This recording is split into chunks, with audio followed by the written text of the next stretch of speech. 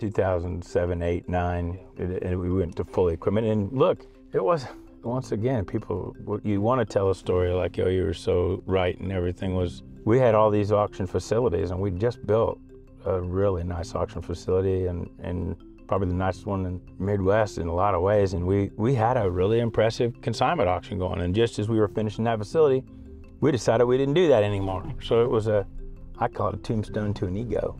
A lot of people locally thought we were going broke, and they weren't too far from truth. If we wouldn't have done that, we would have. But the thing that looked the worst was the thing that probably got us out the best, because it allowed us to focus on where we were creating the most value and where we had the most ability to scale the business, which was in the equipment and vehicles. As soon as we did that, we were able to grow the company and do it in a way where we were profitable, and we could do it with our own capital, as long as we kept really focused on what we were good at and stayed in in that vein. So in the course of doing that, it was pretty painful, because we had to stop a lot of things that we'd worked very hard, and we'd really built up a nice real estate practice. And we had our whole auction career, and that was close to 10 years.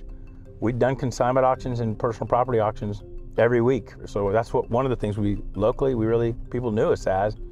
And we had to say, well, we just don't do that, because we have to focus on what we do the very best, and that's equipment vehicles.